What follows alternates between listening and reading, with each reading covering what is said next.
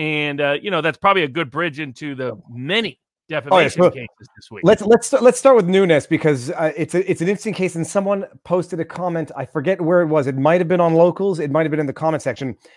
Long story short, for Nunes, everybody, he's suing the Washington Post because they ran nothing shy of a hit piece saying that Nunes supported Trump's baseless comments that he was wiretapped in 2017, when the Post itself in 2017 said no, Nunes disagreed with Trump, said that he wasn't wiretapped by the purest definition of the term wiretapped, but rather he was caught up in surveillance, which everyone knows now to be true.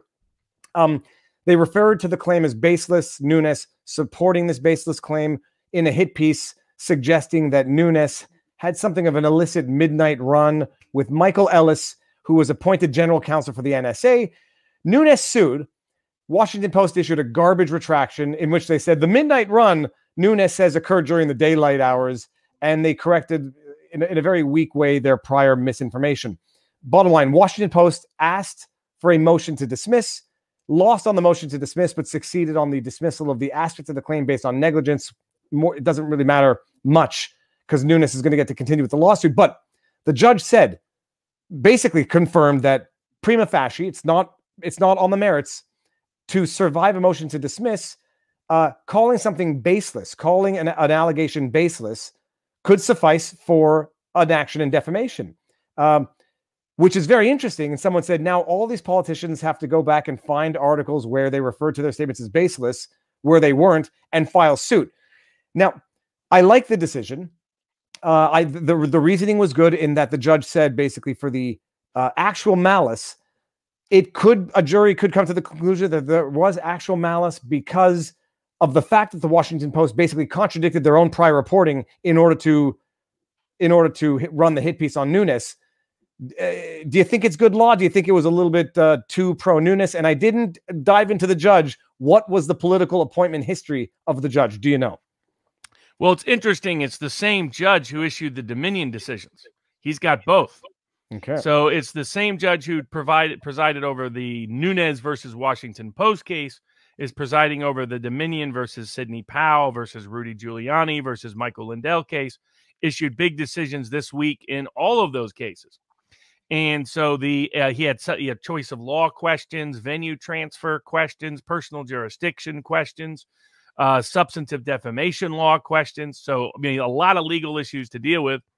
And I think for the most part came to a decision that won't be reversed on appeal. I'll put it that way. He's a late Trump appointee, though he comes from the very pro-government side of the equation legally. So he's going to be a Federalist Society type judge, not as bad as Barrett, which people got to see this week. Barrett was decided unilaterally to not allow the Indiana University challenge, the challenge to the Indiana University's vaccine mandate, unilaterally said that no emergency injunctive relief would be heard by the Supreme Court, when normally that's transferred to the whole court.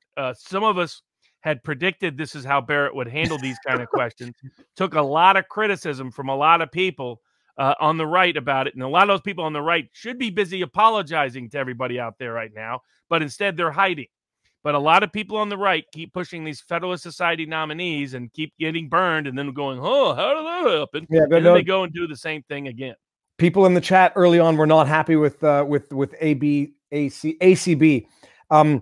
No, but so maybe we'll come back to that in a second, actually, if there's more to elaborate. But in this particular decision, it will not get overturned in appeal. This is the same judge who allowed Dominion's suit to proceed against Lindell and Sidney Powell. And in full disclosure, I think it shows consistent reasoning. I think those lawsuits should continue.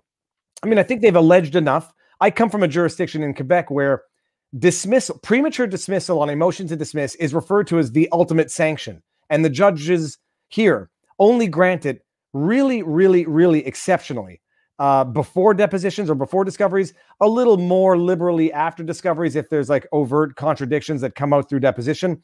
But I come from a jurisdiction where they never get tossed, and it always goes to the merits to a flaw. But when I've got exposed to the American system, I noticed that they get tossed early, in my mind, to a flaw. So I appreciate that Dominion should go forward, and I think that Nunes should go forward. Yeah, I mean, I think that, substantively, It was a very good ruling because all these media places have been playing games where they lie about somebody but say, nah, really, it was just an opinion and you could have interpreted it differently. But when you choose to use language like baseless, when you choose to use language like meritless, when you choose to use language like no evidence or without evidence, they're now going to start getting burned, because that was the point of the judge. He's like, that's a factual statement you're making. That's no longer a statement of opinion. You're saying there's absolutely no evidence that supports his claims. You're saying he's saying something that he knows not to be true.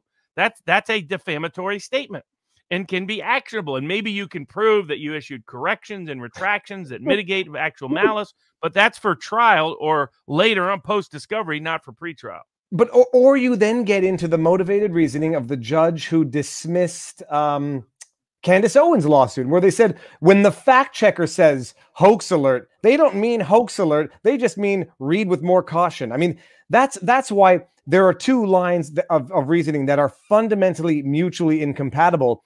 I prefer this judge who says when you make a fact check statement, it's a factual statement. You're saying baseless is not opinion. It means as a matter of fact, there is nothing to support it, no evidence. But then you get these other, I'm going to call them wonky judges, like in Candace Owens, saying hoax alert from a fact checker is not a defamatory statement of fact. It's just read with more caution. Where do these all get reconciled? Because you get these wildly varying judgments depending on jurisdiction. Where is the uniformity or top court reconciliation of the principles?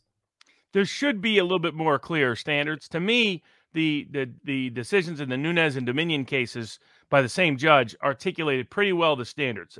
The only issue I would have had disagreement on was venue, but on the Dominion cases. But otherwise, he had pretty good defamation-specific standards that conforms to the law and understood it pretty well. The problem is as long as there's discretion there, you're going to have judges making politically motivated decisions. Where they decide no reasonable juror could conclude something that everybody knows a reasonable juror could conclude.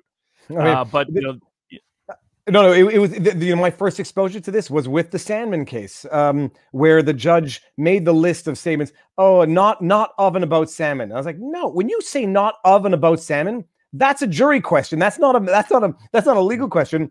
But I feel a lot of these have been dismissed way too early. It's good to see some of these going to the merits. I very much think that everyone should get their day in court, which means not getting dismissed on a 12B6 motion to dismiss. The aspect of Nunes where he alleged negligence. Now, I forget the details of the negligence, but the negligence side gets dismissed. What's the basis? What's the rationale? And how do you feel about the negligence side getting dismissed, but not the defamation side? There's no negligent defamation unless you're not a public figure. So the lawyers that Nunes have had a lot of, let's just say they haven't been real successful, and some of us have not been big fans of some of their work.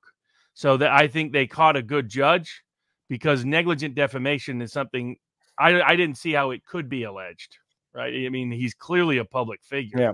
So I didn't understand that. And so that was always going to be dismissed. And luckily they caught a judge that didn't hold that against them, that they filed something that most lawyers would know not to file.